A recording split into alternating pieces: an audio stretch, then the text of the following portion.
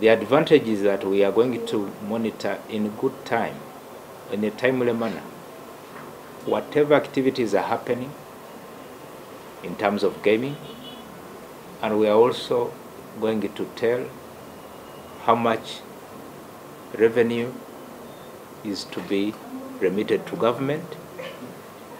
We are also going to tell who is playing the games, and we will control, because those who are underage should not be playing. This transparency will make the doing of business easier. This is basically a system for licensed operators.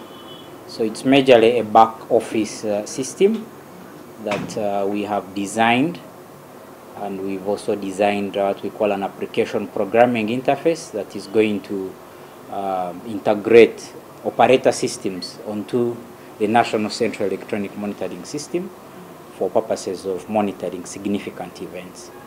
So we'll be receiving data daily from the operators. We've defined this data that we need, and it's both financial and non-financial data, so that it helps us in, of course, monitoring the revenue aspect, and also using that data to support in player protection, or what we broadly call the responsible gaming program.